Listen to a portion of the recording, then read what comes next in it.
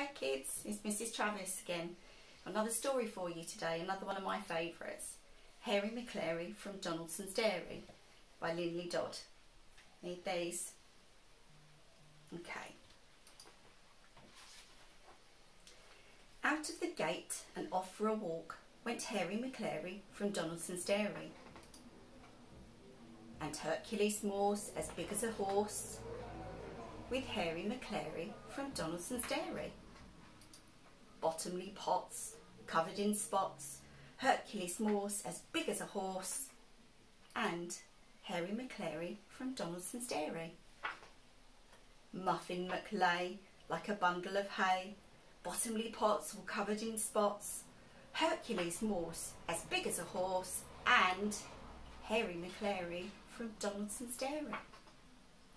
Bits of Maloney all skinny and bony, Muffin Maclay like a bundle of hay, bottomly pots all covered in spots, Hercules Morse as big as a horse, and Harry Maclary from Donaldson's Dairy.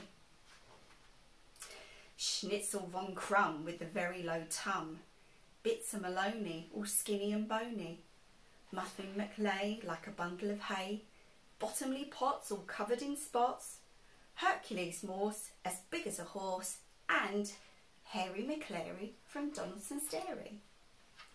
With tails in the air they trotted on down past the shops and the park and the far end of town.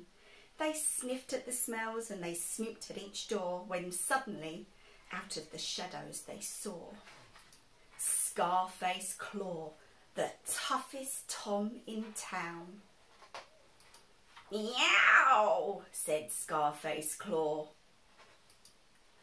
Out, off with a yowl, a wail and a howl, a scatter of paws and a clatter of claws, went Schnitzel von Crumb with a very low tum, Bits of Maloney all skinny and bony, Muffin Maclay like a bundle of hay, bottomly pots all covered in spots, Hercules Morse as big as a horse, and Harry Maclary from Donaldson's Dairy.